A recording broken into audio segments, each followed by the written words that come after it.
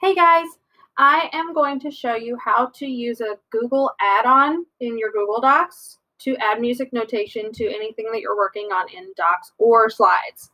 So, first thing you want to do is open up a blank Google Doc, and then you want to go to add-ons. And you probably don't have it installed yet, so you're going to go down to Get Add-ons. And when it comes up, I always type in music. And mine says installed, but the one that you're looking for is Flat for Docs.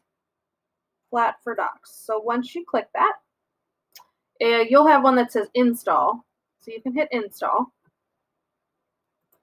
And then if you go back here, Flat for Docs has shown up. So let's say I am making a sheet of practice exercises for band. Let's say I want to do it for a clarinet because I play clarinet.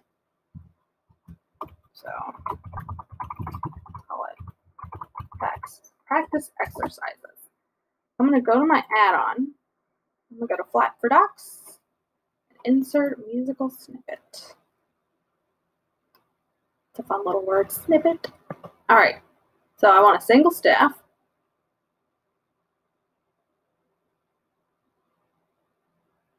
And it automatically defaults to a 4/4. I'm not quite sure what the tempo is, but it's already got all of those things in there. So let's say I want my kids to practice going over the break. So I'm going to do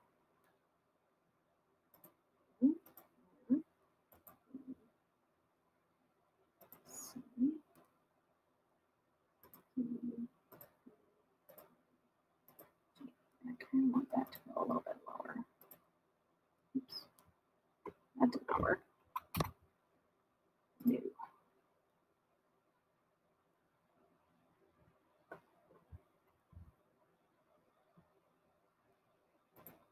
There we go.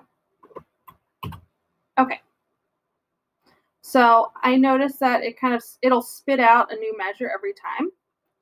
But I'm going to go to measure. I'm going to hit this little minus that says remove measure, so it'll take it off the end. Aha. And let's say I just want to make this repeat. I'm just going to let them practice that over and over again. So I can play it, make sure it sounds right.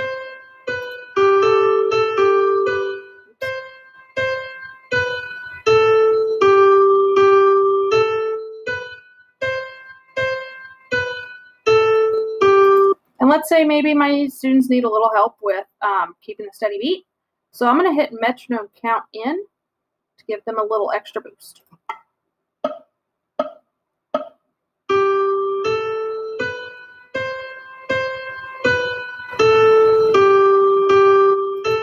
So I'm happy with it. It's exactly what I want. It looks the way I want it. I'm going to hit insert. And there it is. I can make it bigger. I can make it smaller. I can change where I put it on the page. But there it is. And then if I want to add another one, I can just go down a little farther. Go to add-ons. Jump back in there. And let's say I want to add it for, say I want to change the time signature. I'm feeling a little dangerous, and I'm going to change the time signature. So I'm going to go to measure, time signature. Let's go to 3/4. Let's be really dangerous here. And even better, I'm going to change the key signature.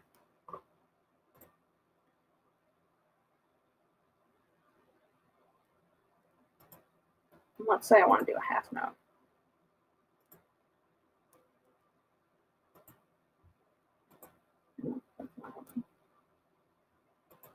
There it is.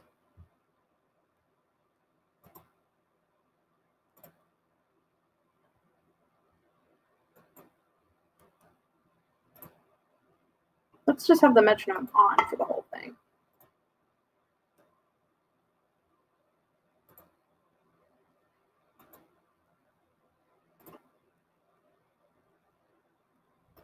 Nope.